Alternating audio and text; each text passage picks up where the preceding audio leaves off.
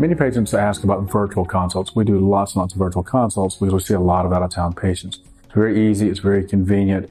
We do a simple video chat. We can explain the procedure to them, and it avoids the travel time. And we have a good idea of what our goal is and what our plan is before the patient ever shows up in our office.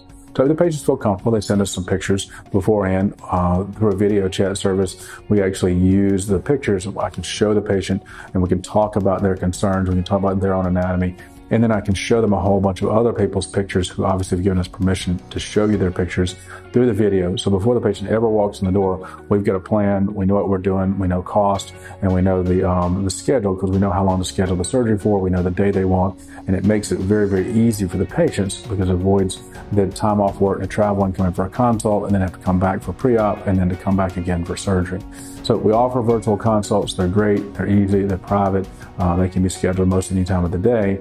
And especially if the patients feel comfortable sending us pictures, then we can discuss this and have a very firm plan about what our goal is, what the surgery is going to be before the patient ever walks in the door.